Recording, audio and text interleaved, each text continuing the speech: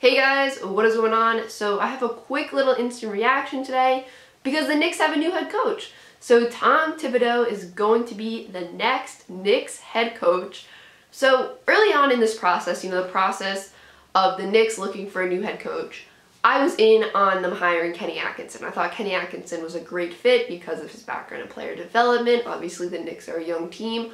Also what Atkinson did with that young Brooklyn Nets team. So I thought he was a good fit.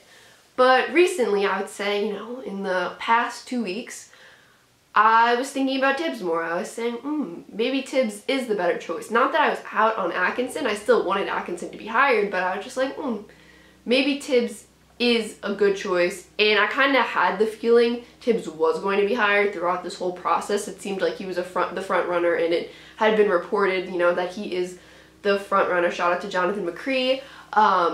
But I was just thinking about Tibbs more because of, I'll be honest, free agency next year, and I know as a Knicks fan I shouldn't be thinking about free agency next year because as a Knicks fan thinking about free agency, it's only ended with me getting upset and being let down. Someone just decided, I think, to start power washing outside, so sorry if you can hear that. But yeah, basically within the past 2 weeks I started to think more and more about Tibbs and being like, maybe he is the best option. But I mean, yesterday was crazy. There were reports that Jason Kidd was the front runner for the Knicks head coach position and that things were getting messy in this head coach search. I was like, what is this? Why is this happening? This is probably not a great idea. But then today, the news comes that Tibbs is going to be the head coach. And honestly, I'm excited. I'm really excited to see what he does. I know he's gonna have these young guys playing hard.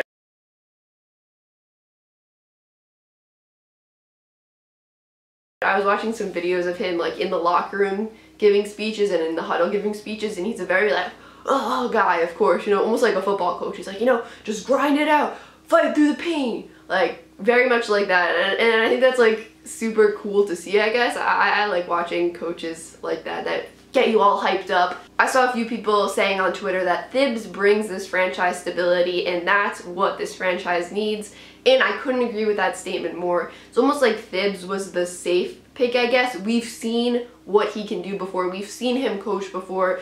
And I'm just, like I said, I'm excited for this upcoming season. I'm excited to see how these young guys play under him. I think they're going to be a really gritty group next year, and I'm excited to see that. I also just want to say I hope Mike Miller still has a position on this staff and stays with the Knicks, because that team, they were winning more games under him after he took over than the beginning of the season. Yeah, of course, they still struggled, but I think he did some really good things with that team, so I hope he still has a role on that staff somewhere in the organization. Alright guys, that's it for this video. Make sure to drop a like, comment down below, let me know what you think of this hire, and subscribe.